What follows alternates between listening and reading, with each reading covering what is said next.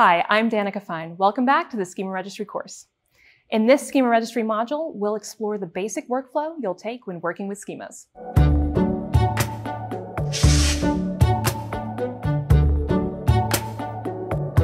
This involves writing schema files and generating the model objects that they represent. You'll also learn how to use plugins from Maven and Gradle that make it easier for you to work with schemas. Let's get started by writing a schema file in Protobuf format. Here's a schema outlining a purchase type, along with all of the fields that we'd need to describe a purchase. The first line declares the version of protocol buffers to use.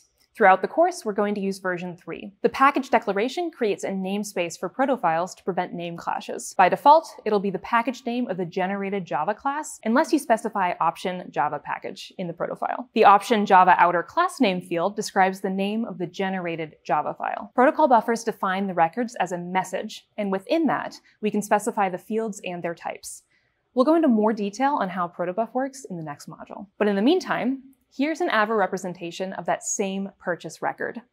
Notice that it's defined in JSON format. The namespace field serves the same purpose as in the Protobuf file, preventing name collisions. The namespace also becomes the package name for the generated Java file. For Avro, fields are declared in a JSON array. Again, we define this purchase record using the same fields as in the Protobuf file. For now, we're staying pretty high level, but in the next module, we'll take some time to go into more detail about Avro as well. Now that we've written some schema files, you might be wondering where we ought to put them to make use of them in our application. They need to live somewhere within the Java project. We're going to take the opinionated, but hopefully not controversial, stance that the Avro schema files go in the source main Avro directory, and that Protobuf files land in source main Proto. Once you've written your schema files, you'll want to generate the model data objects from the schema files. Fortunately, there are plugins available that you can integrate into your local build with either Maven or Gradle. In this course, we're going to work with Gradle. In the upcoming exercise, you'll configure a build.gradle file to use Avro and Protobuf. Before we move on though, we should note that Schema Registry supports JSON schema as well, but that's more of a specification, while Avro and Protobuf are full serialization platforms. As a result, the tooling is much better for these two versus JSON schema.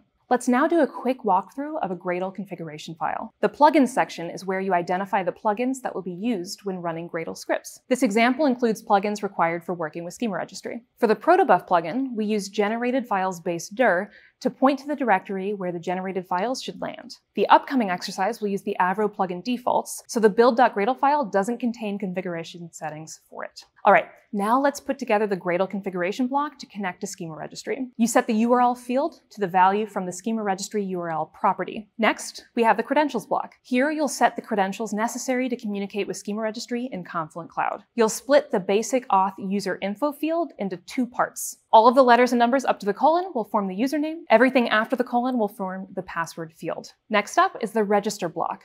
It contains all of the information that the plugin uses to register a schema. To generate the objects from schema files, all you do is run the clean build command. And here are the files that are generated as a result of that build command. Note that the files shown here don't necessarily reflect what you'll see when you go through the exercise. But that's it.